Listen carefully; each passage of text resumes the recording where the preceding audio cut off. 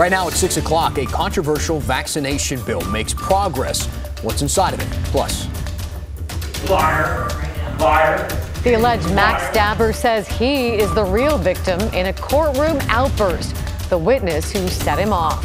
And cracking jokes on the court.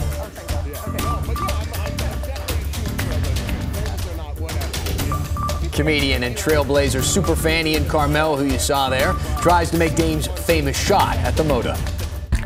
This is KGW News at 6. We start with good news in our region's fight against a measles outbreak. Tonight, that fight might be over. Thank you for being with us. I'm Laurel Porter. And I'm Dan Haggerty.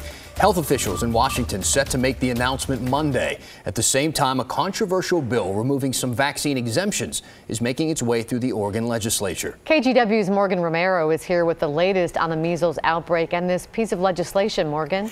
Laurel and Dan, that legislation, House Bill 3063, is sparking heated debate this session.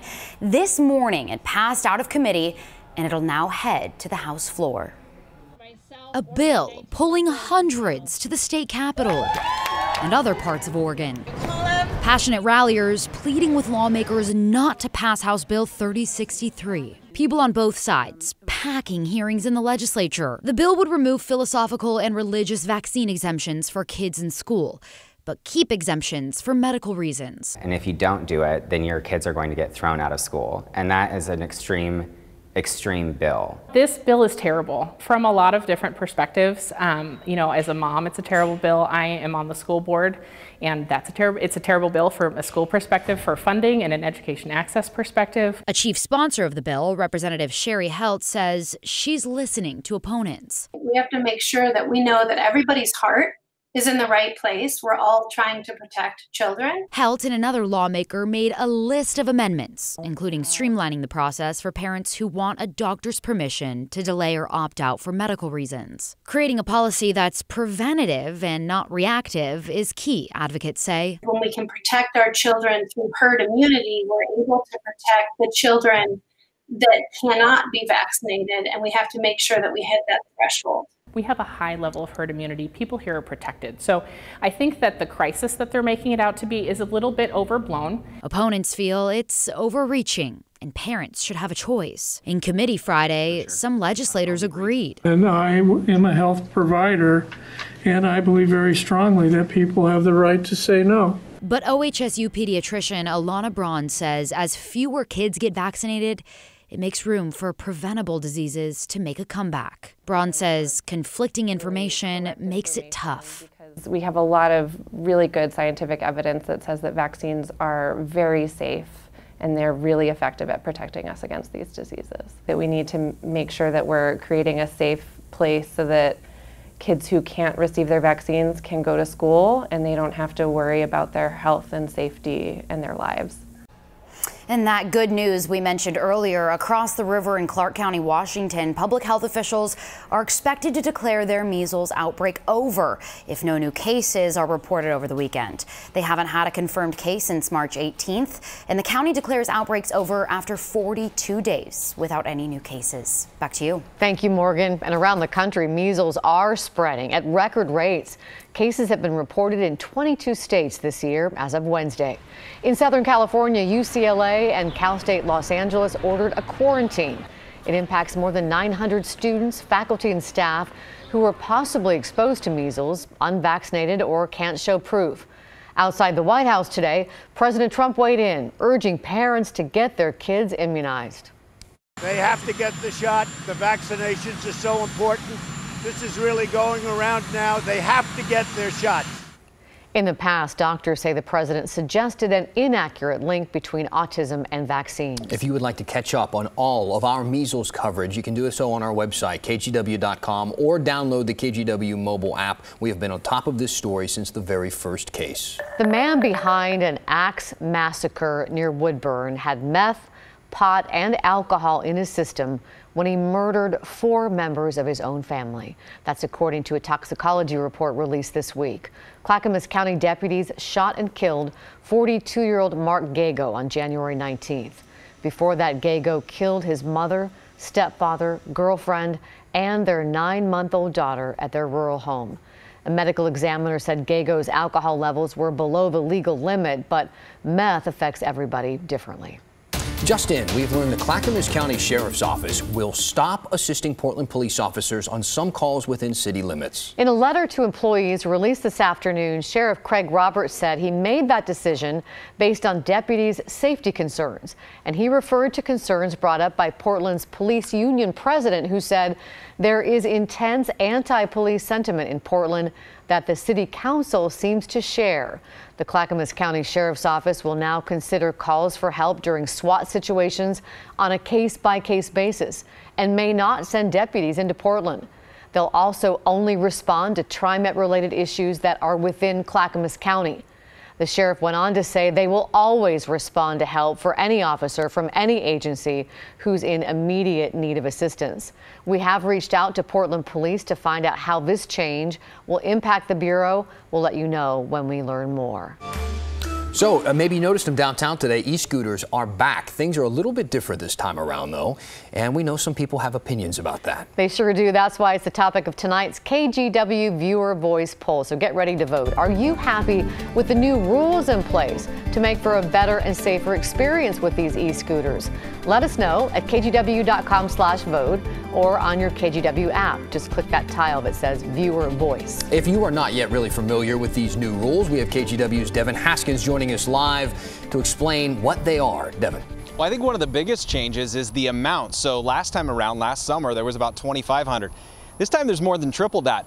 But you won't expect to see sidewalks just covered in scooters now. It's kind of a slow rollout of the first wave.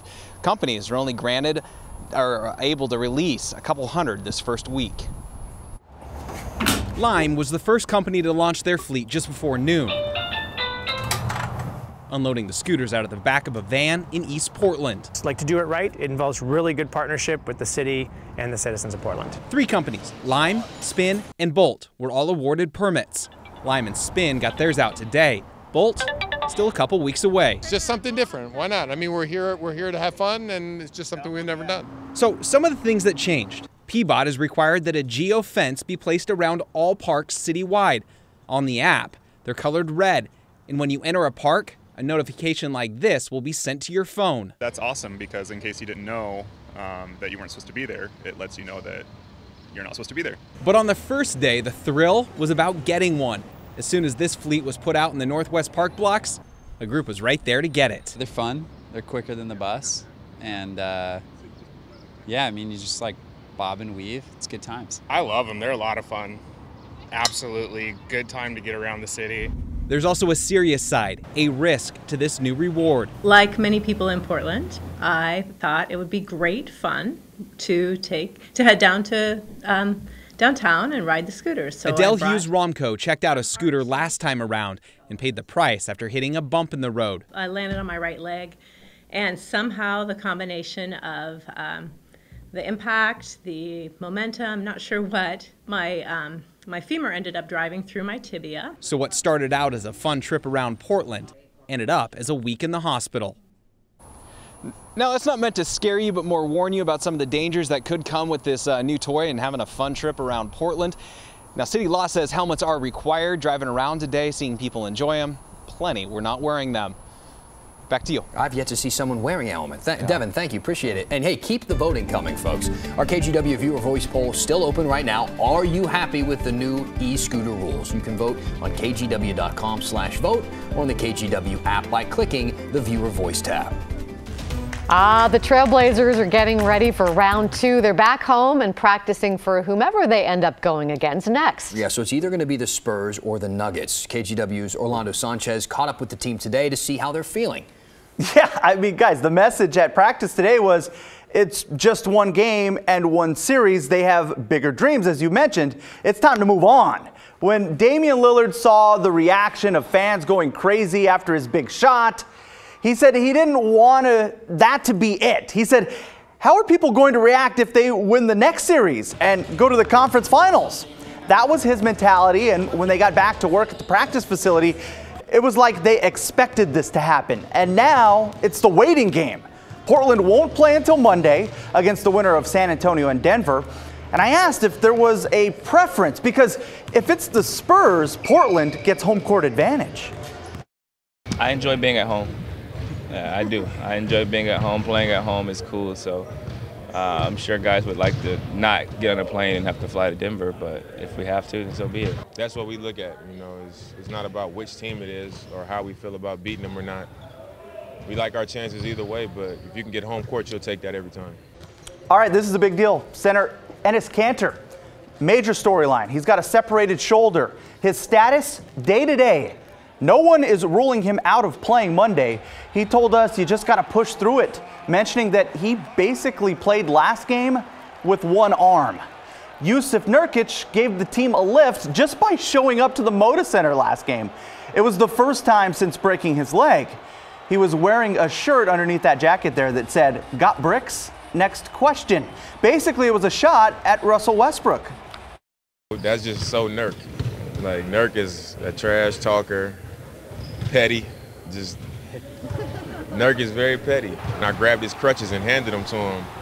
And I was like, man, I just don't want, I'm just making sure. And he was like, man, just because you hit a game winner don't mean you can tell me what to do. And I was like, my bad, bro. That's hilarious. That shows you just what really that dude means to the team. Enes Kanter even mentioned that Jusuf Nurkic is their inspiration. But who are these dudes? Enes Kanter's a separated shoulder. He's practicing today, not even taking a breather or a day off. It's grit. I'm worried about him. Yeah, I think that there should be genuine concern about the amount of playing time that you can get out of somebody that is legitimately hurt and is working through that pain. But he is a tough dude. So Zach Collins, Myers Leonard, going to need to step up. You heard it right there. Yep. They're going to need extra help. Dame can't score 50 every night, so it's going to be something to keep an eye on. But all this extra rest definitely helps this team. Great. Got it. Cool. Thanks, Orlando. Thanks, man. So he's living the big city life now. But comedian Ian Carmel is back home in Oregon today, and he's really fired up about the Trailblazers. I am definitely the Trailblazers, like chubbiest, most Jewish fan. Did we mention he's really funny? Yeah. He sat down with our Maggie Vespa, and the two even tried to make Dame's famous shot inside the Moda Center on the court. Well, it's going to be a great weekend to be outside, as it is right now. Look at the clear sky we have, and we're in the mid-60s, too. There is a cool down on the way for tomorrow, along with a few other changes, but don't worry, the entire weekend will not be that cool.